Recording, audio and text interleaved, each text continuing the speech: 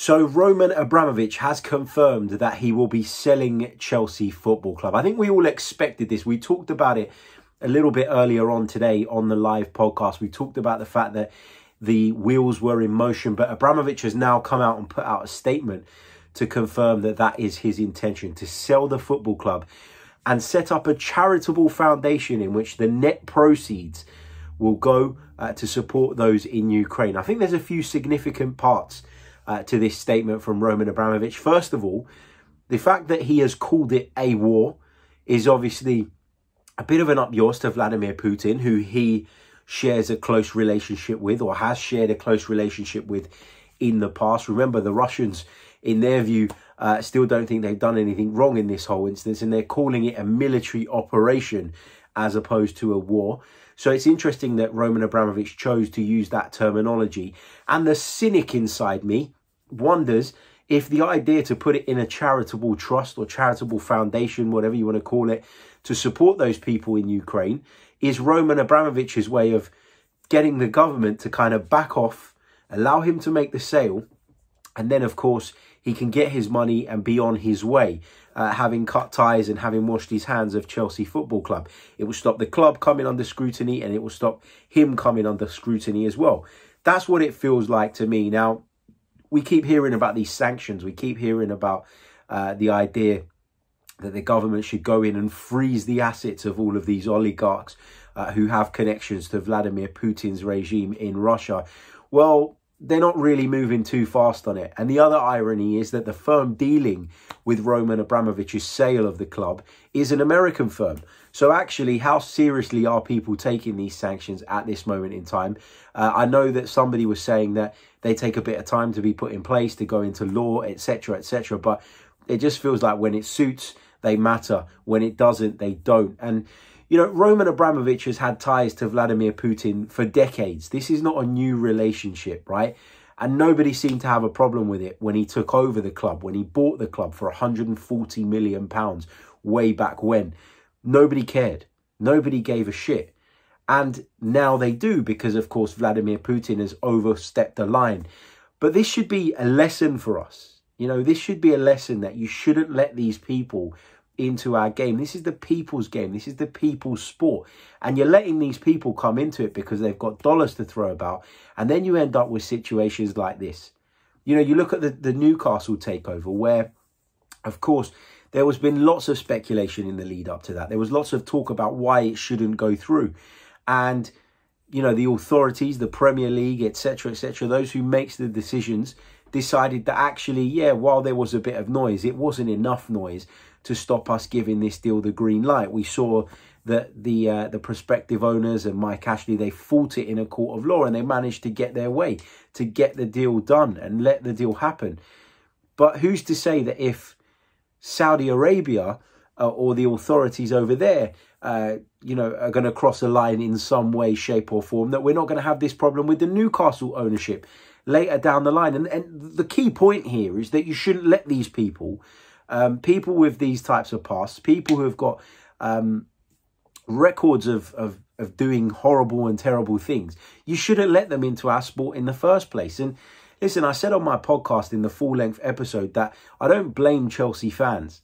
You know, I don't blame them for enjoying their club doing well. I don't blame them for welcoming Roman Abramovich's investment. And let's be honest, he cared about the football side of things. And in a day and age where we talk about a lot of owners who just come in, seem to use the clubs as a bit of a piggy bank and then, you know, borrow against it, do all of that sort of thing.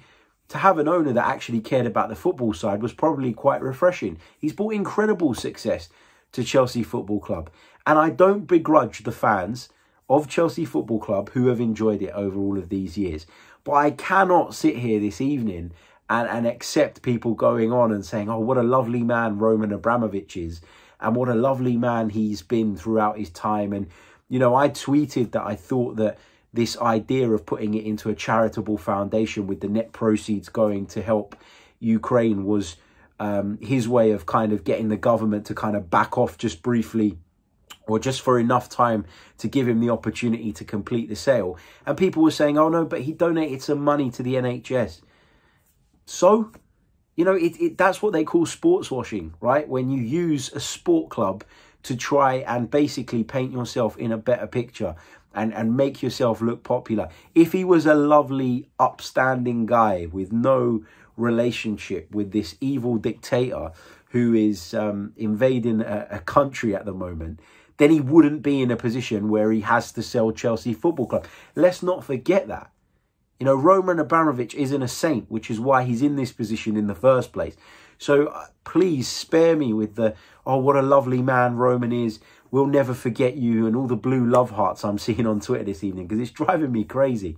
Do I blame the fans? No. But as fans, you know, I don't blame you for Roman Abramovich's relationship with Vladimir Putin. I don't blame you for Roman Abramovich's past. But I think that, you know, we can kind of forget the colours of our teams for a minute in this situation and just focus on the real reasons that Roman Abramovich is selling the football club. And when you look into that in itself, it tells you that actually he's not this sweet, innocent old chap who's just been caught up in the middle of a bit of trouble and needs a way out. This is a guy who knew full well who he was in bed with over all those years. And like with many things, nobody really seems to care until it's staring them in the face. And as I said, unless we change things in this country with regards to the way we vet the people that come in and buy these football clubs, we're probably going to have this problem again with someone else further down the line. And I'll be here saying exactly the same thing. So it's not a fond farewell to Roman Abramovich. It's goodbye and see you later, mate. You know, let's not pretend that he's selling the club because he's been backed into a corner, which none of is his own making. You know, you'd say that a lot of the reason that he's as wealthy as he is and has managed to stay as powerful as he is because of the connections, those questionable connections that he's had and made throughout his life. So, yeah, you know, he's selling the club. He's going to put the end to a really successful era in Chelsea's history. But this is not the ending that I'm sure Chelsea fans would have hoped for.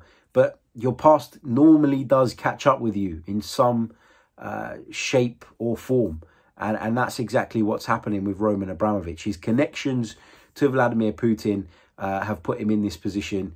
And as I say, nobody seemed to really care about that back when he was given permission to buy the club. And throughout the time, he was leading the club to success. But now, when the situation in Ukraine has escalated, all of a sudden Roman Abramovich is public enemy number one. Lesson to be learned. Don't let these people into our game in the first place. It's as simple as that. Anyway, don't forget, hit the like button, subscribe to the channel if you're new. Apologies for the poor production quality, but I just wanted to get a little something out. On the news that Roman Abramovich has confirmed he is selling Chelsea Football Club. Cheers.